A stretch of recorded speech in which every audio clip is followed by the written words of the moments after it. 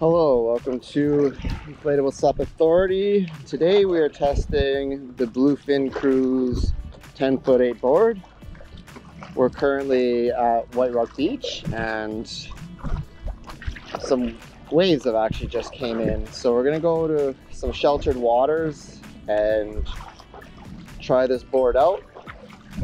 But while we're in the waves, why don't we just try standing to see what happens. Maybe I fall in, maybe I don't, who knows?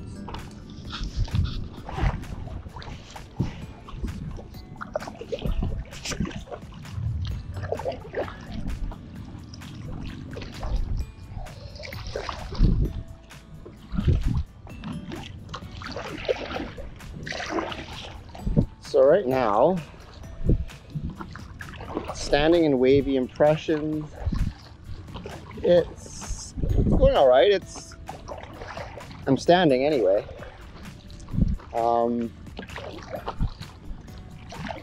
Yeah, it's starting to feel pretty good. Just getting used to the waves, trying to hit it at a certain angle. Gonna try to go to the sheltered waters over here, and we're gonna do some proper stability, but so far, the wave's not too bad. For beginners, I maybe don't recommend starting out in these conditions, standing right away on this board when there's some waves like this, but nonetheless, it is doable. Okay, we're in more sheltered waters now. Just testing out the stability here. Board feels pretty good. Not too much adjusting I have to do on the fly here. So definitely, if you're starting out, launch this board in calm water, try standing. Most beginners should, at some point on their trip, get used to standing. The narrow nose might make the board a tiny bit more tippy, but the middle section of the board and the wider tail does help with stability. Now we're just going to test the maneuverability of this board. We're going to do some side paddles. It should be noted that this board has only one center fin on it instead of the two side fins. So this will make it a lot more maneuverable. So this will be the test with just one center fin. So let's try it out. 1, 2, 3, 4, 5, 6, 7, 8, 9, 10, 11, 12. About 12 and a half side paddles for one center fin. Pretty good. Now we're gonna try sweep strokes. All right, now we're gonna see how many sweep strokes till we hit that little hanger there. So 1, 2, 3, 4. Wow, that's actually pretty good, even for a center, just one center fin. I was expecting this board to be about like 5 or 6, but 4 is actually really good. So if you want more maneuverability, especially when doing sweep strokes, reverse sweep strokes I should say, take off the two side fins. All right, now we're gonna try tracking in the Bluefin Cruise 10'8" with a single fin. So let's see what that does. And it should keep in mind that if you have two side fins, the tracking will be a lot better, which is something we'll be testing in the future. So let's get going and see how long each side. Let's shoot for the metal things. So, okay. 1, 2, 3, 4, 5. Okay. Next one. 1, 2, 3, 4, 5. Yeah, so about 4 to 5 strokes per side. can argue. So now I'm gonna try to catch up to my friends all the way over there. So we'll do a bit of speed paddling in the waves, see how that goes. So I'm catching up to the friends. So some of the impressions, the waves hitting the side of the board, just a few little hairy moments. I haven't fallen in yet, knock on wood. But once you kind of get used to the movements of the waves, kind of get used to how the board will behave. You can also see this beautiful white rock sunset we're having. I'm fortunate to live in a pretty beautiful place, I must say. But now we're heading back to the launching point. So now we're going to try the stability of the Bluefin Cruise 10.8. So we're going to try standing here. I stood a bit on it at White Rock Beach, but it was wavy conditions, so I didn't really want to judge too much in the stability. But now that the water is pretty calm, let's give it a shot.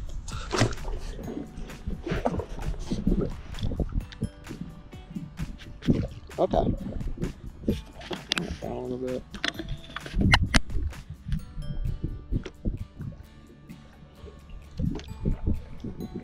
Yeah, so upon standing, the Bluefin Cruise feels pretty good. Didn't really have any wiggle. The only thing was trying to not trip on the kayak seat, but I'm not gonna put that in the stability factor at all. So just doing a little bit of back and forth. Yeah, there's a bit of play each end.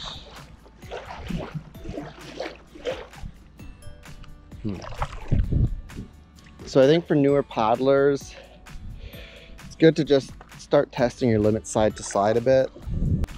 So my thoughts as I'm paddling this board, stability feels great. I feel planted on already for the most part. So I think it's a pretty good board for beginners in calm water conditions.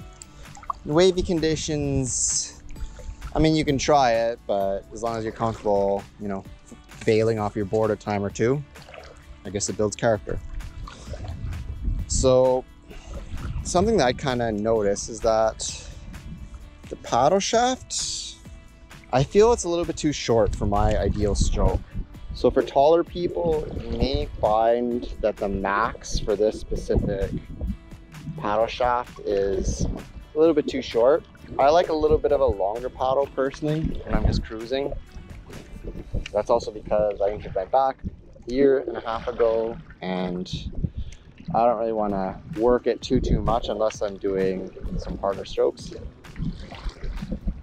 I also find that this handle here, or sorry, this smart lock, it gets in the way of kind of my ideal paddle stroke. I'd like to ideally have it like this, but it gets in the way, so I have to kind of adjust my hand like that. I also found that this thing keeps kind of coming undone. I mean, it doesn't really matter because there's the snap there anyway, but it's a little bit annoying to just have this flopping around a bit. I think it needs to be tightened. Now we're just gonna do some tracking tests. Aim for the blue boat over there. Usually aim for stuff you can't really see it on the video, but nonetheless, there's a blue boat there. So let's see how it does. So starting now. 1, 2, 3, 4, 5, 6, 7. Okay, so I'll say about 8 that side. Try the other side. Get straight. All right. 1, 2, 3, 4, 5, 6, 7, 8. So I think there's some slight differences with the wind, I think. The wind is kind of interfering a little bit, so 8 on one side, I'd say 6 on the other. So let's just make it an average of 7 strokes a side, which is pretty good actually. And that's thanks to the 3-fin setup that it has. I find boards with side fins, with the add-on side fins, not the little built-on plastic side fins, can just track a lot better. Usually at least like 2 to 3 strokes a side easily. Now we're gonna build some speed and see how this board goes when you're paddling a little bit harder.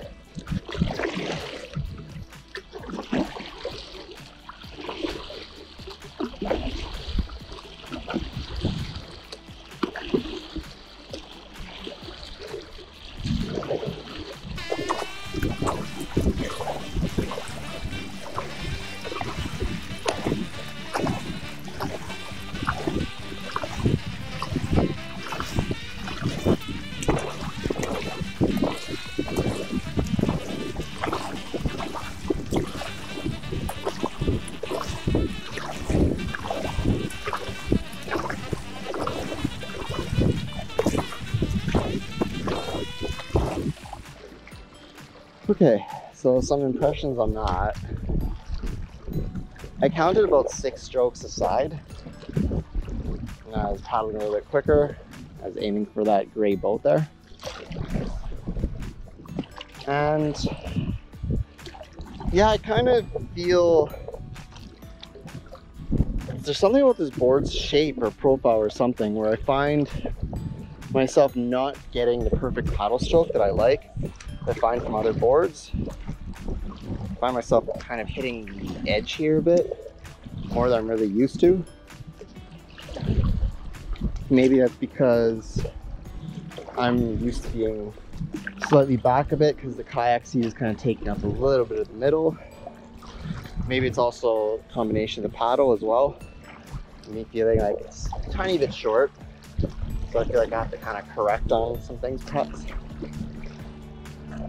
So from a speed perspective, I think Bluefin Cruise is pretty good. It's not meant to be a speed demon, you know. I'm not recommending you enter your local sup race with this because you'll probably lose as you would with just about any all-around board. But it's all about having fun, right? Anyway. Yeah, but speed is pretty good. I do like the slightly pointed nose. Do find that it parts the water fairly well. As you can see, there's a little bit more more parting compared to other all-around boards, something I noticed.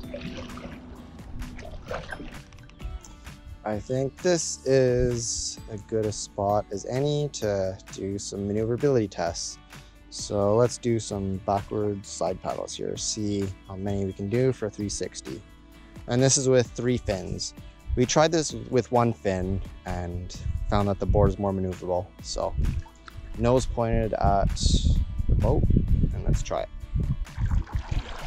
1, 2, 3, 4, 5, 6, 7, 8,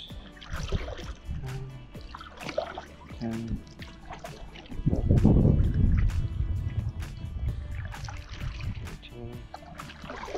14. So let's just say 15 side paddles. And now we're going to see how many reverse sweep strokes we can do to do a 360. So let's do it.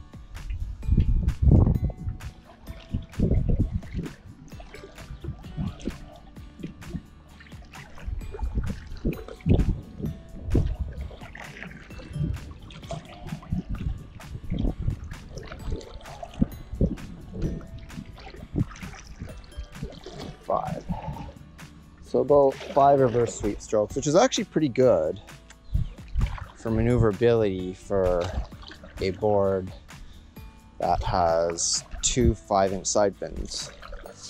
So this is actually a pretty maneuverable board, but it tracks very well too, which is actually, it seems Bluefin has a really good sort of sweet spot. Also, it should probably be noted that I might owe Bluefin a little bit of an apology here. There's still some play to go with this. I think I just quickly set up the paddle, so can go a little bit further. But something that I wish they had was little measurements, you know, how many inches, feet, etc., centimeters. Have that conversion on there of the different little segments, and you know, I feel that would be good, because now you always have to kind of guesstimate / eyeball it. And I also appreciate the paddles that you can actually slide in, so there's like a little groove in there, so it stays in the one course. You don't have to constantly try to adjust it. Just a little tweak, but overall, like, this paddle, it's about mid-range from what I'm used to. So there's some all-around subs that have lighter paddles. There are some that have heavier paddles. This is a fiberglass paddle with a polyurethane blade. Whoa, something just fell off. Okay. So I was doing my segment there. This little thing fell off. Luckily, it landed on the board and not in the water. It's not super important, but even still, it does help make the paddle feel a little bit more stable, per se. So the only thing is I don't have a screwdriver, so I need a screwdriver to hold this guy in. So I might have to fix this when I get to shore here. So what are my impressions of the Bluefin Cruise? I like it. It's a solid all-around board to paddle, actually. It's a good amount of rigidity. Like, once you bounce, it kind of stops, which is nice.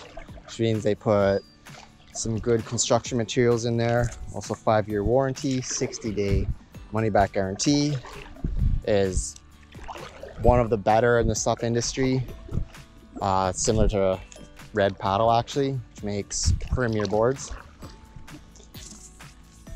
I like the deck padding as well. Like, it's one of the grippier deck paddings that I've paddled on, and it just keeps your feet planted, which is really nice, instead of the striped deck padding, which kind of sometimes you kind of have to adjust your feet here and there to get comfortable.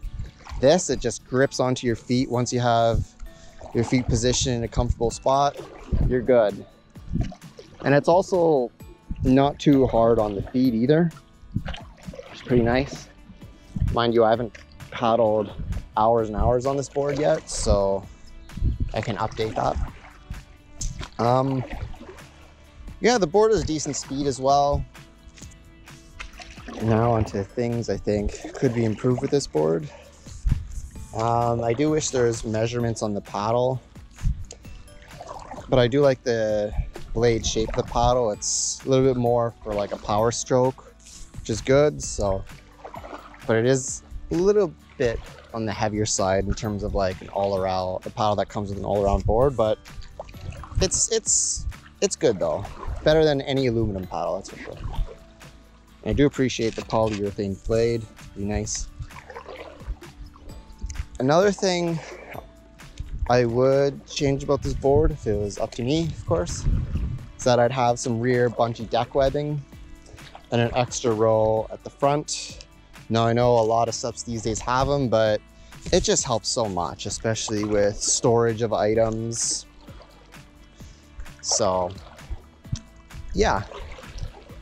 But otherwise, do I recommend Bluefin Cruise 10.8? Yes, I do actually. It's a very nice board to paddle, especially when you have all 3 fins in there. Tracks well, pretty stable, going side to side, pretty good. Good construction. Yeah, definitely worth the buy. Inflatable SUP authority approved. So now we're gonna put in a kayak setup. So that little guy there is supposed to go in there.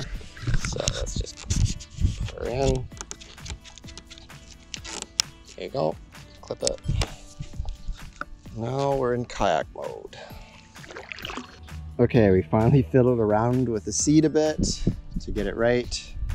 And now this is the kayak setup. So let's see how this board goes. Let me relax my feet a bit. And go up against the more tough part.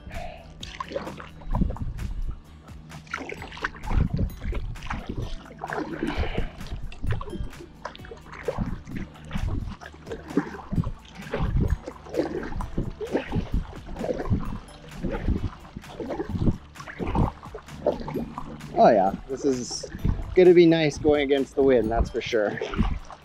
So one thing to note about this kayak setup is that unfortunately for the 2023 boards that are in the US, UK, Germany, Italy, Netherlands, Australia, France, if I forgot a country, I apologize. The kayak kit doesn't come with the 2023 Bluefin Cruise. Now, back in the past years, they have. The only country where the kayak seat is included is in their newly launched Canadian website. So I'm not sure why that is, but I feel that Bluefin made itself stand out by always including the kayak kit. So I'm not sure why they stopped. Maybe inflation. Everything's so freaking expensive nowadays, I guess, so that could play a part. But yeah, something to note. But if you're really interested in the kayak kit, you can go to the Bluefin website and buy it separately. Just a few more observations, having paddled this kayak setup now for, you know, about 10-15 minutes now. I do find that you definitely be prepared to get some drips on you, but you know, that's pretty standard with kayak paddles. These guys, they kind of get in the way a little bit of my ideal arm position. No, it's not a big con or anything like that. It's a workaround, and I mean, I realize this is a paddleboard first, kayak second. But I also think that Bluefin would really be aided if they put like a little footrest so that you could put more of your torso in for each stroke. So I'm like trying to kind of bend my feet, but it slides on the PVC kind of. So if they could do something kind of like what Isle did with the Switch, where it has like a footrest across there, they'd make it a great kayak hybrid. But I think, as I mentioned, Bluefin is kind of getting away from that because they don't include the kayak seat and kayak paddle with the 2023 models, except for in Canada. Maybe because we're nice, who knows? Or maybe because there's geese, just like over there. Anyway, thanks for tuning in to Inflatable Sup Authority. As always, really appreciate your views. If you like my content and you thought that it was helpful, at least for you shopping for the Bluefin Cruise 10.8, give me a like and subscribe, and I'll keep producing content throughout the summer. We got a lot of exciting stuff coming up, including a specific company that is sending a bunch of boards, so stay tuned for that. As always, peace, good health, happy paddling.